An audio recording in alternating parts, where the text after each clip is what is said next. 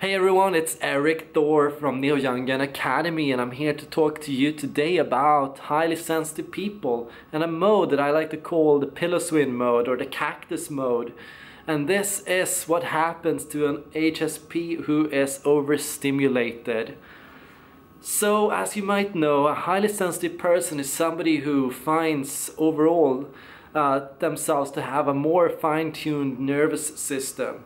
So in general, when they feel more strongly than other people, and what tends to happen is they tend to feel a little more touched, like something that to a normal sensitive person feels this much, to a highly sensitive person feels this much.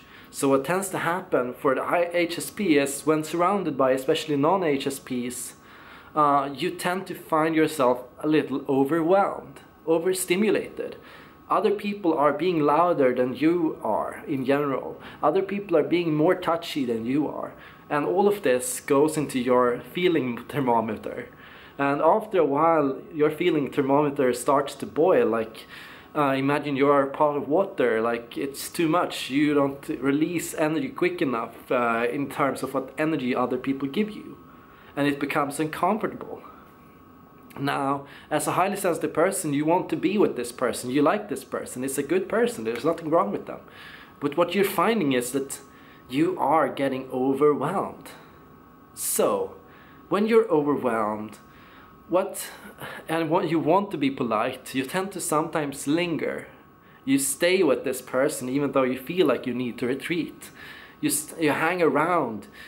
You try very hard to keep being energized, to keep being attentive. But what tends to happen is, in this rush to not become rude to the other person, in taking your own crucial alone time, introspection time, you tend to become like a cactus.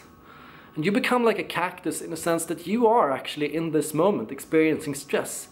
You're actually not comfortable with the other person, truly, fully, because in some ways they're talking too much for you, they're being too overwhelming to you, too much, too close, too loud.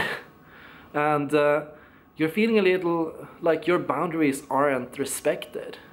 And you're, at part, of course, yourself to blame for this, because you're not monitoring your own boundaries.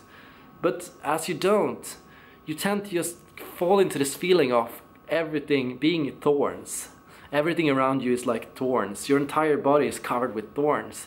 And you start to project, because your feeling of not being at peace with the other person, of course, you start to think that feeling is what they are feeling. So, because you don't want to be rude, you don't want to judge other people, you can sometimes fall into the other trap of assuming that you are the one who is uncomfortable to the other person. You're the one that's annoying, loud, and too much, you know.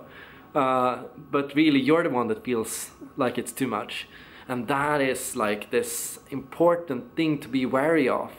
There's nothing wrong with caring for your own boundaries. When you want to build healthy relationships with this person is probably really nice, you probably like this person, and they're probably fun to be with. You need to find a way to be with them which makes you feel at peace, just as they do. Because in many ways they probably do feel very at peace with you, and you probably do feel very at peace with them. It's just as a new HSP who hasn't begun truly to learn to set their own boundaries, or it's a process, of course. You can sometimes you really need to start doing it.